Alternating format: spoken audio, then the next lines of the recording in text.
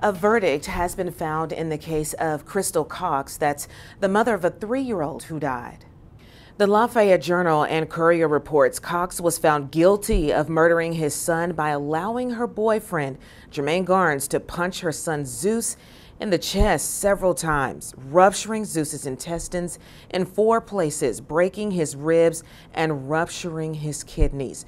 Jurors took about 90 minutes to deliberate before convicting Cox of murder, neglect of a dependent resulting in death, aggravated battery resulting in death, and battery resulting in death of a person younger than 14 years old.